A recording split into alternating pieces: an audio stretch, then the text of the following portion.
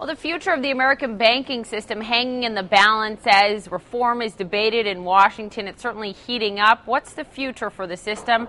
What do the bankers want? Let's bring in Ed Yingling, the president and CEO of the American Bankers Association. Ed, thank you for being here. You represent thousands and thousands of people in the banking industry.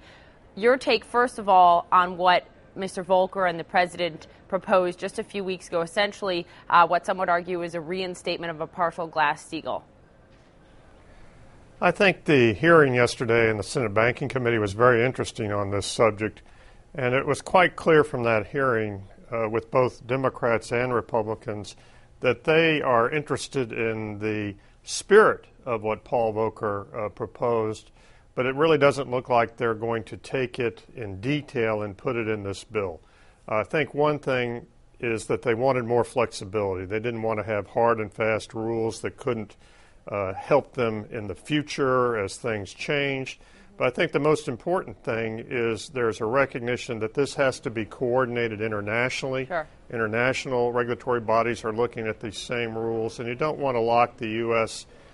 Banks into a system that could put them at a competitive disadvantage. At the World Economic Forum in Davos last week, I spoke with a number of bankers from around the globe, including the folks at the helm, Bob Diamond of Barclays, also right. Stephen Green of HSBC, also Vikram Pandit of Citi, and they had right. very different feelings about that reform in terms of separating commercial banking and also proprietary trading. Citigroup, Vikram Pandit was a bit more in favor of that. Citi's a different bank now than HSBC and Barclays. So how do you get all of the bankers on the same page for this? Well, I don't know that they have to be on the same page because they don't get to vote. So I think within the industry, one of the issues is they're trying to understand what the definition of proprietary trading will be. Mm-hmm. Again, I think in the end now it's pretty clear that legislation in the United States won't have a hard and fast definition. What they're more likely to do is what the House bill actually has already done, is say to the regulators, this is an issue, you need to look at it, you need to address it, and you have the tools, if you think it's risky, to address it. How can we move forward without a clear definition of what proprietary trading is? How can we move forward then? How can there be effective reform?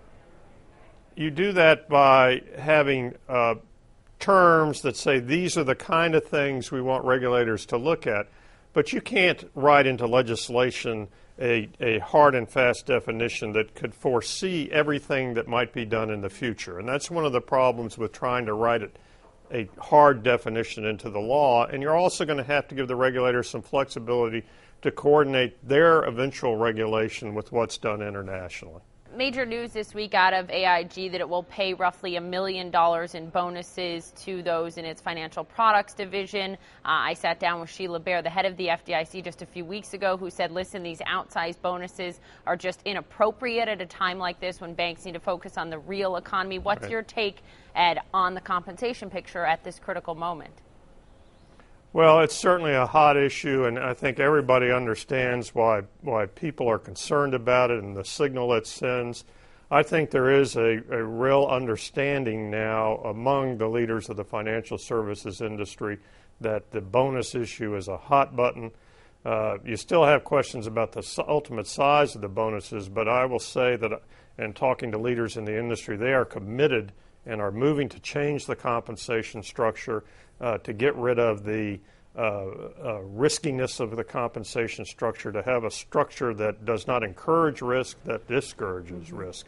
So I think a lot of changes are being made, but certainly we understand why the public's still concerned about it. Certainly. Ed Yingling, thank you so much. We appreciate it. Thank you.